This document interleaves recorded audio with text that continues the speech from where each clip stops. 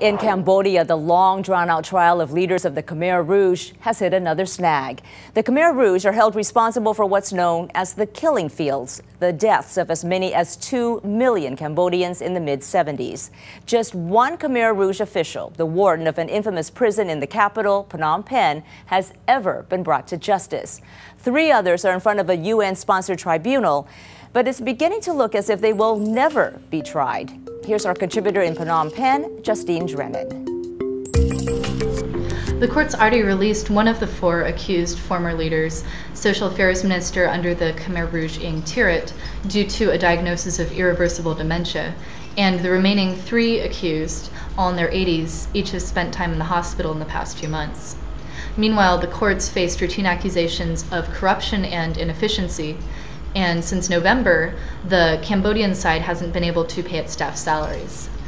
The decision to split the trial into several mini-trials on various topics also has drawn criticism that under the current time pressures, the hearings will probably only have time to get to one mini-trial.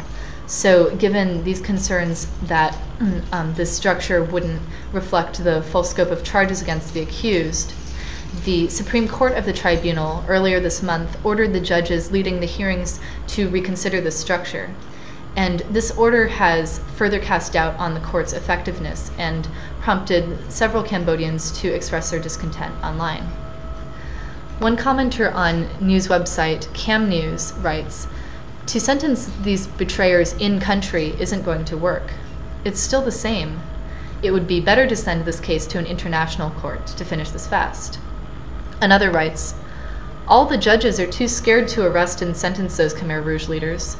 Or maybe the judges themselves are Khmer Rouge too?"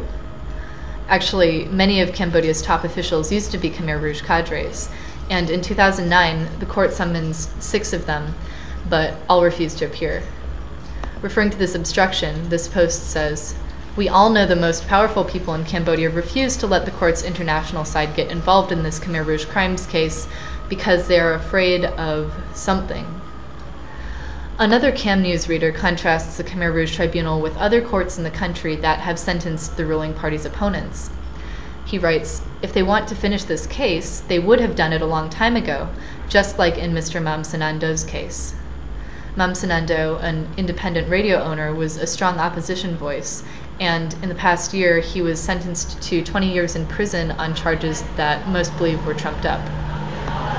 The commenter notes, "When they sentenced Mr. Mam Sanando, even though he did nothing wrong, how could they judge so fast and without receiving any money, huh?" In fact, some see money rather than politics behind the Khmer Rouge Tribunal's delays.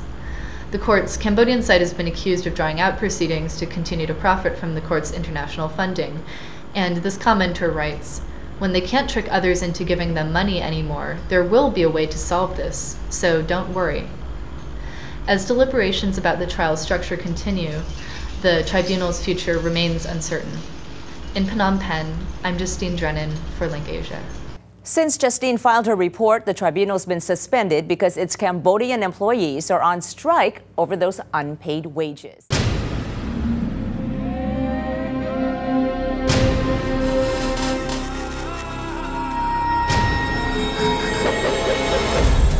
Now on U.S. airwaves, a global channel of uncompromising stories.